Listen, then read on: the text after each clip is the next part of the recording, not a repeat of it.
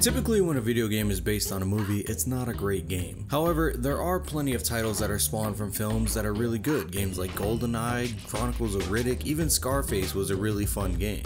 How many babies have you eaten today, Gaspar, huh? Babies? What the fuck? In 2005, Rockstar released The Warriors. Now Rockstar is known for their Grand Theft Autos and their Red Dead Redemptions, but some of their smaller titles are some real gems. Games like Bully and Manhunt, they all have significant cult followings to say the least, but The Warriors is a Rockstar title I rarely see anyone speak of, and honestly, it's gotta be one of my favorite Rockstar games of all time, and it is massively underrated. Yeah, man, I got claustrophobicness.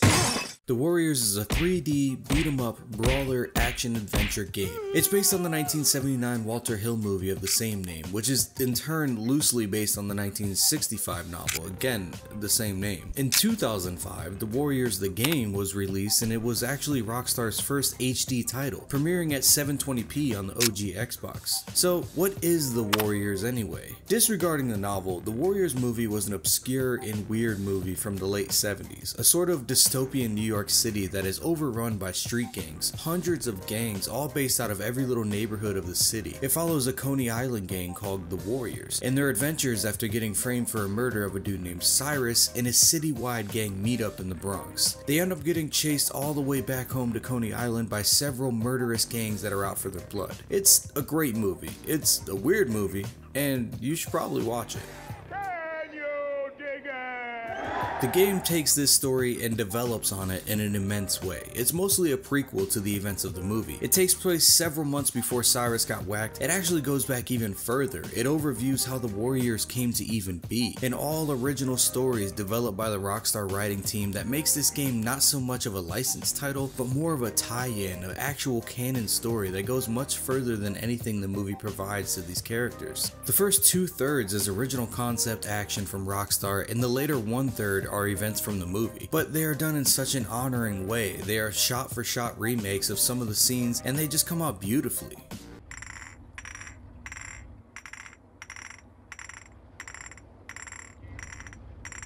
Warriors, come out to play. Warriors, come out to play.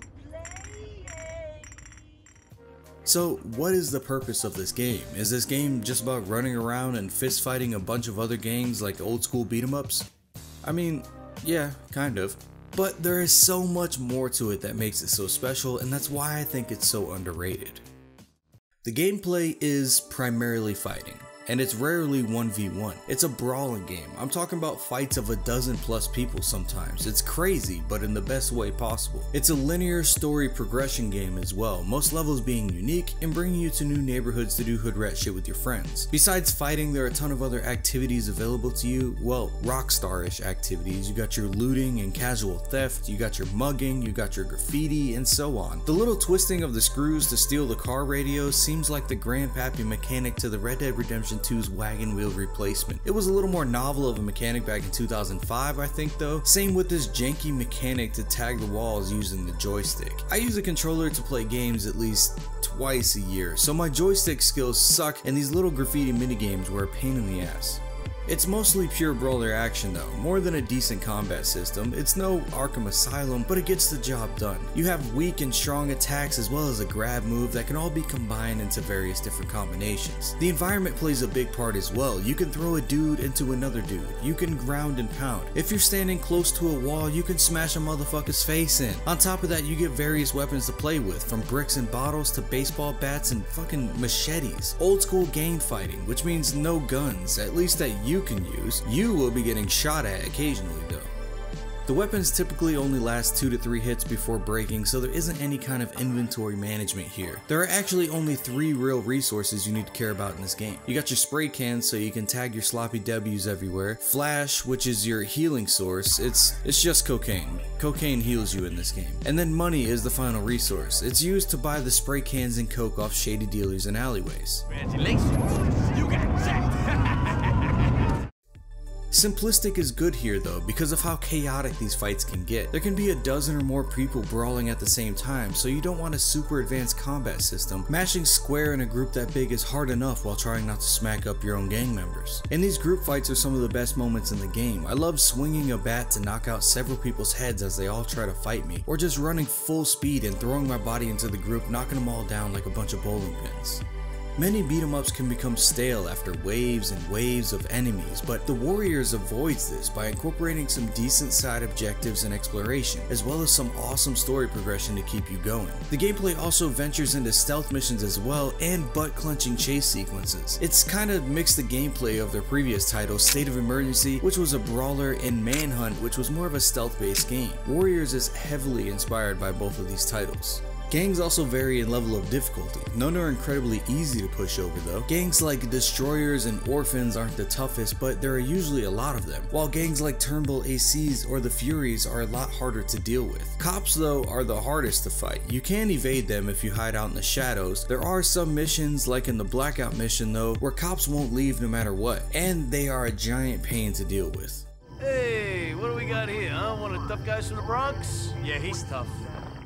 If you followed my channel for any amount of time, you know that I like me some atmosphere, and the Warriors is compliant here. The overall level and character design is faithful to the movie. The game takes you through several neighborhoods and boroughs of New York, from the home turf of Coney Island to the Bronx, Manhattan, Soho, and plenty more traveling via subway. Looks a lot like other Rockstar titles at the time, such as Grand Theft Auto San Andreas, Manhunt, Red Dead Revolver, all made by different production houses, but most Rockstar assets and technologies are shared across the board. And like most Rockstar titles, it immerses you in a world that feels at once authentic and highly stylized. It may just be one of the best game adaptations on a movie in terms of capturing the feel and the atmosphere of the movie. They adapted the brawler beat-em-up genre into a game that doesn't feel nearly as linear as other games in the genre. Rockstar is great at making this game and many others feel like a true open world. You feel like you're in a living, breathing city, even though size-wise the levels are more closely related to Manhunt rather than Grand Theft Auto. What the Warriors excels at is tying the game and the movie together. The movie had an almost parodied look at gangs in the 70s, in a dystopian version of New York, overrun by fist-fighting gangs. The game interpretation of the movie events are spectacular, but the original ideas brought into play for the majority of the game just showed the talent that Rockstar has for writing and filling in the blanks to the plot that was underdeveloped for the movie.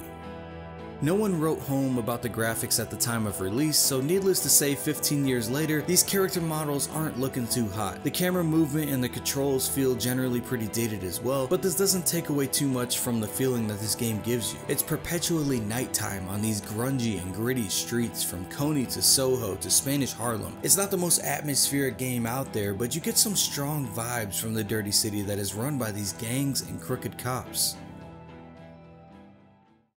It may seem odd for a game to be developed on such an obscure and weird movie, but it fits Rockstar's aesthetic and they were able to transform the source material in a brilliant way. Not simply retelling the film, but adding huge amounts of backstory and character development that just simply didn't exist in the movie. It took the fist-fighting gang action of the movie and made one of the best 3D era beat-em-ups to exist. The game starts off by showing the critical moment of the film, Cyrus's murder as he gathers the gangs of New York for a meeting. After this intro, you're taken back several months to the Warriors in Coney Island and begin the game as a small-time gang trying to make a name for themselves. This adds so much more development than the movie did to the characters, making moments that happen later on in the game that are reflected in the movie much more impactful as you become more attached to particular characters. Typically in Rockstar games, you don't play as the good guys just because they are the protagonists. The Warriors are still a street gang, and violence is the way of life in this version of 1970s New York. You spend your time looting, mugging, fighting, and of course casually murdering. The script is filled with language as dirty as the environment, and it's clear from the beginning the Warriors are not some Boy Scouts.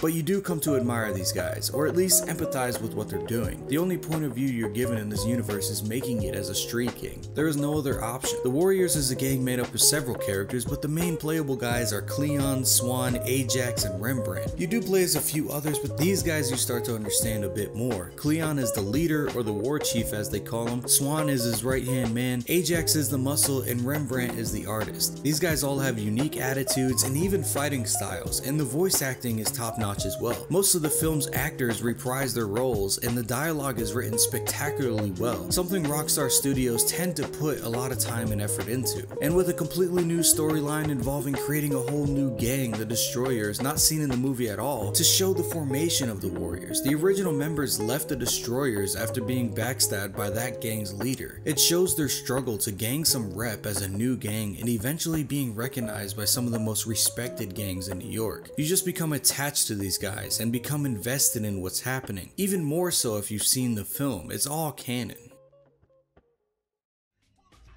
I sunk so many hours into this game when it came out. Everything about it just resonated with a younger me, and playing it through today, a lot of that magic still shines through. Me and my buddies also used to play the multiplayer a lot. There's a lot of fun mini games like Last Man Standing after throwing a bunch of people off the roofs, or racing wheelchairs down the street. It was just tons of fun. It's no Grand Theft Auto or Red Dead Revolver, but it's a respectable one-off title by Rockstar, and I feel like it isn't talked about enough considering it's probably one of my favorite Rockstar titles of all time.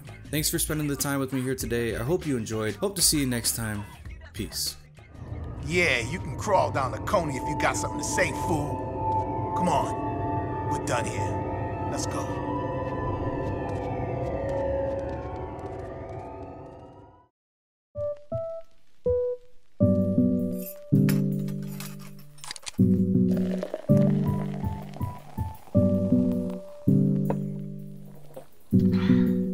You think you're